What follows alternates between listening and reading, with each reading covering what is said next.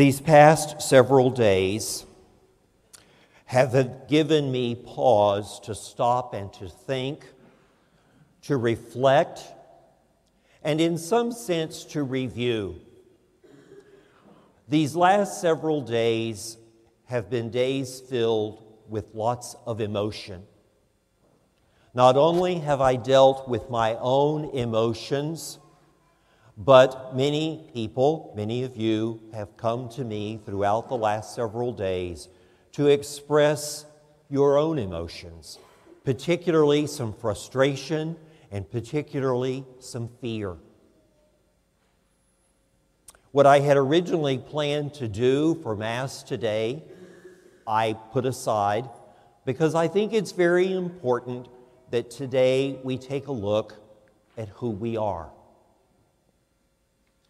In the course of these last several days, there have been some images come into my mind out of my studies, both undergraduate and graduate studies in theology.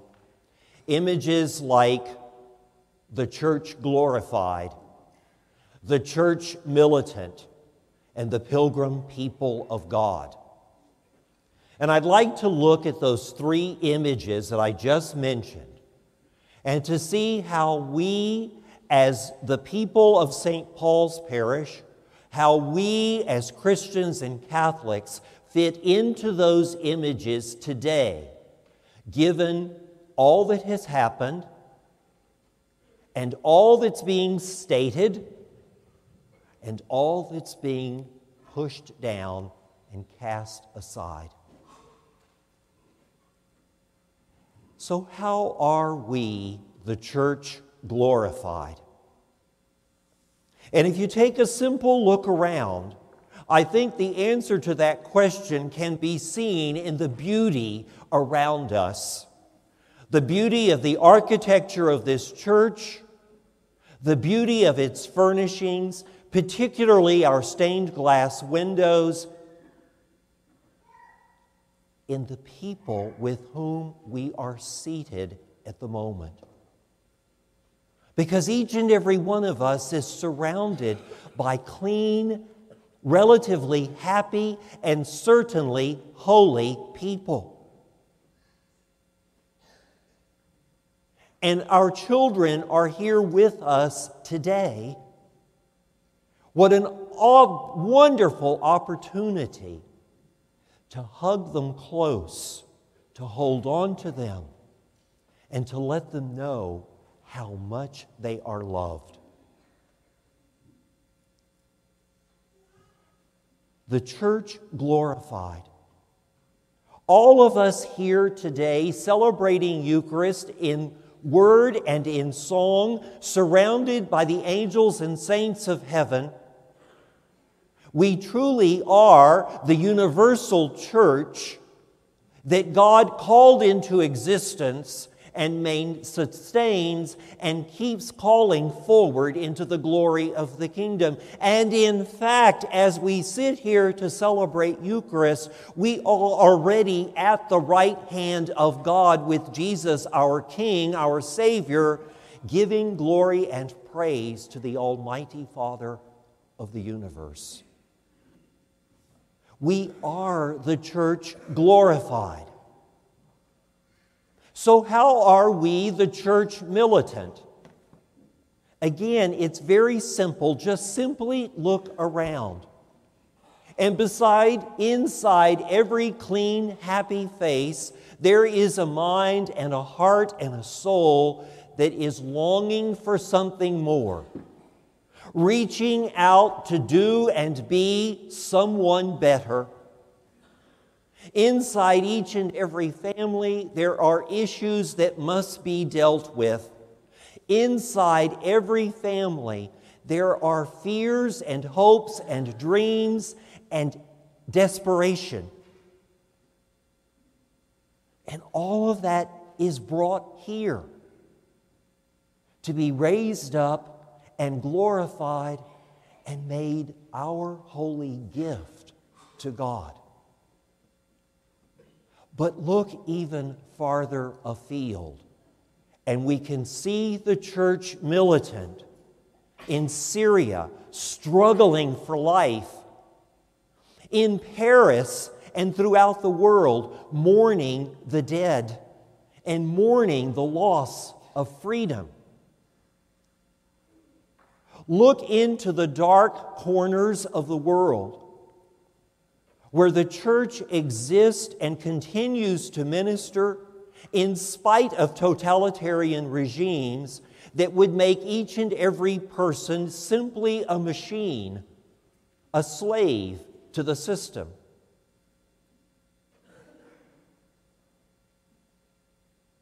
Look into the world where the dignity of the human person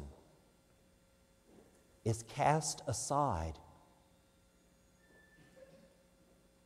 and people become slaves to someone else, to an ideology, to an industry,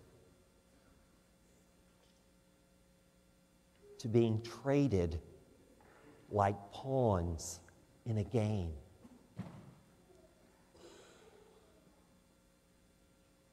The church militant is all over the world,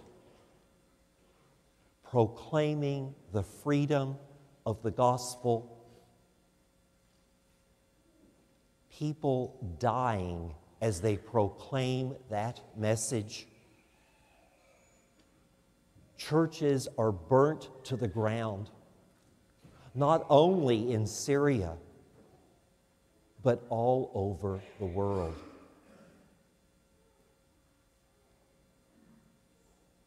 And the church militant, right here in the United States of America,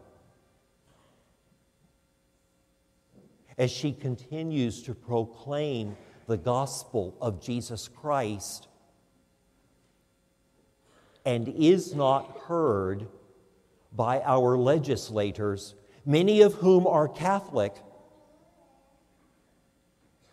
and who in fact spread anger and fear and divisiveness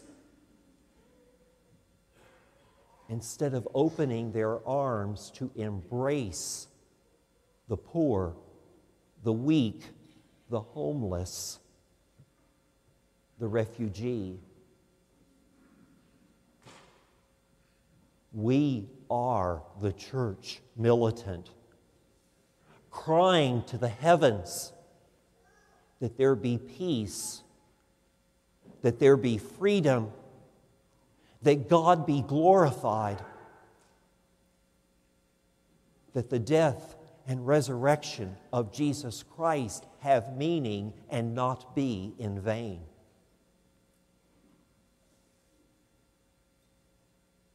So how are we, the pilgrim people of God?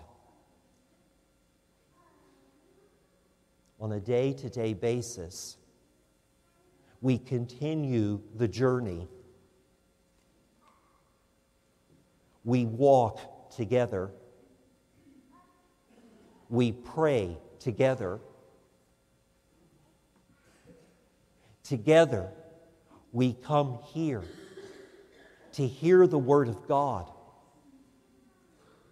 to let that Word have its effect on us and on our relationships and on our responsibility as citizens. Together, we come here to be fed, recognizing that it is Jesus Christ, Lord and King, who sustains us in our journey, who gives us strength through the gift of His crucified and resurrected body, who pours into us His holy and consecrated blood, that we might be fortified, strong in our faith and in our convictions, and giving ourselves as gift as offering to one another,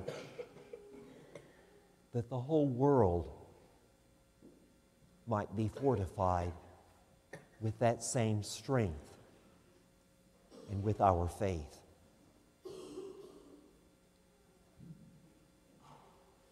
When I think of the pilgrim people of God, the images that come to mind are the Israelites having left Egypt under the direction of Moses, spending the next 40 years wandering through the desert, knowing themselves better, worshiping God and praying and hoping and believing that He would get them all the way to the promised land. When I think of the pilgrim people of God,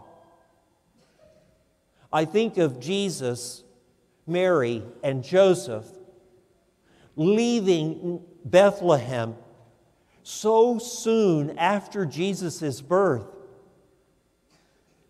and making that journey all the way back to Egypt so that they could escape the fear and the wrath of Herod. Truly a pilgrimage of life.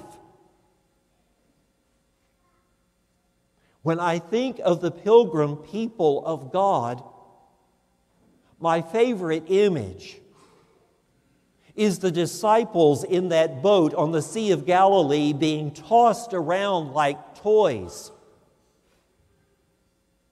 The storm violent and furious. And Jesus walking to them across the water and saying ever so calmly, "Do not be afraid. It is I. I'm here." And in these days, in all of the confusion, in all of the frustration, and in all of the fear, each and every one of us, Jesus is speaking to us now, as He has been throughout these past few days, and as He will for days and days to come. Do not be afraid. I am here.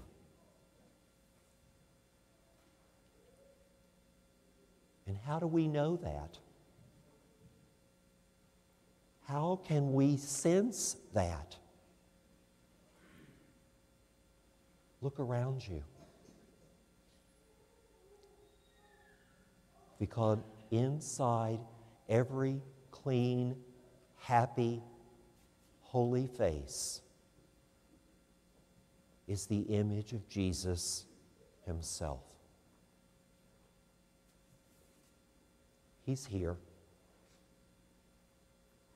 He's holding on to us. He's protecting us. He's guiding us through the storm, just as He did the disciples. He calmed that storm. And then He sat down in the boat and He calmed the storms that were raging in their hearts and in their minds.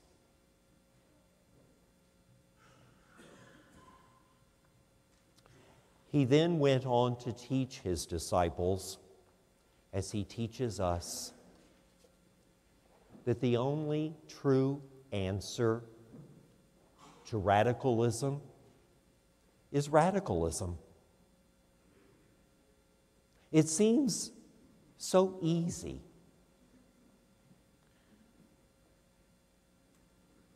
What the Lord is calling us to today is to respond to radicalism in the world, right here in the United States. with radical love, radical mercy, radical respect for each and every person. God's creation, given to the world as a gift.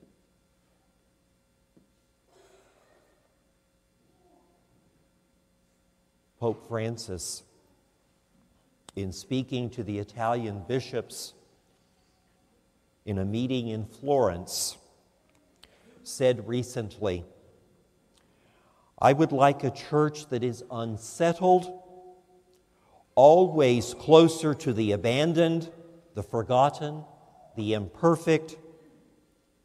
I desire a happy church with the face of a mother who understands, accompanies, caresses." He's the vicar of Christ, chosen by the Holy Spirit to teach us, to guide us, to lead us.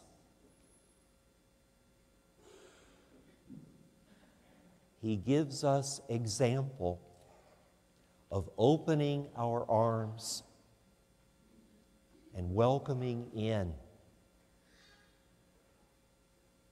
everybody, not only to the church, but into our lives, into our home, into our Lord. Earlier this week, there was a news clip that was absolutely phenomenal. Many of you saw it. We have it today. A Parisian father calming the fears of his little son, letting him know that we are protected.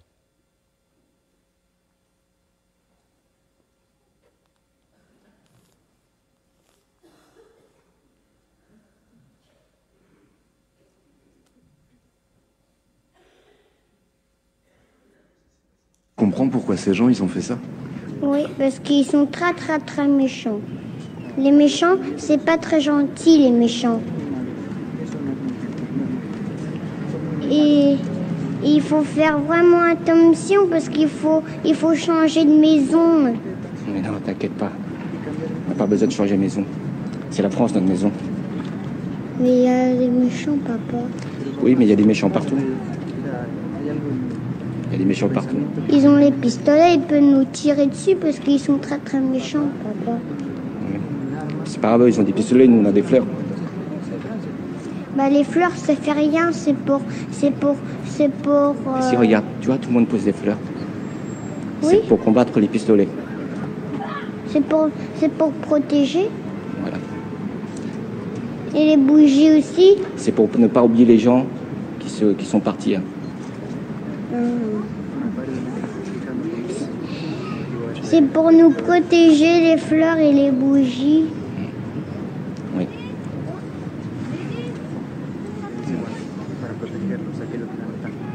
Ça va mieux du coup? Oui, ça va mieux.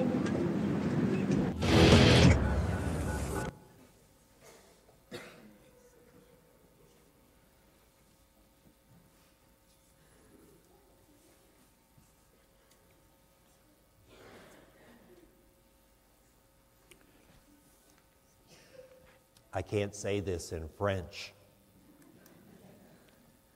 We have flowers. We have candles. We are protected.